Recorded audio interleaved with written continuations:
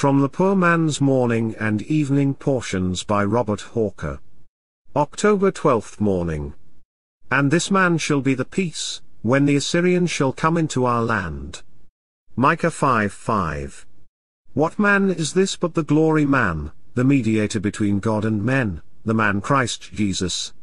And what peace, when all enemies oppose the soul, but peace in the blood of his cross? Yes, my soul, Jesus is the wonderful man, who alone could make thy peace. For as it was by one man's disobedience many were made sinners, so by the obedience of one shall many be made righteous.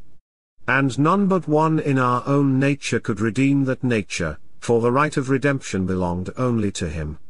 Leviticus 25:25. And none but one in our nature could atone, could bleed, could die, and rise again, that he might be the judge, both of the dead and living. O precious Jesus, how suited wert thou by the union of thy two natures, as God and God-man, both in one, to be our glorious mediator, and to be the Lord our righteousness.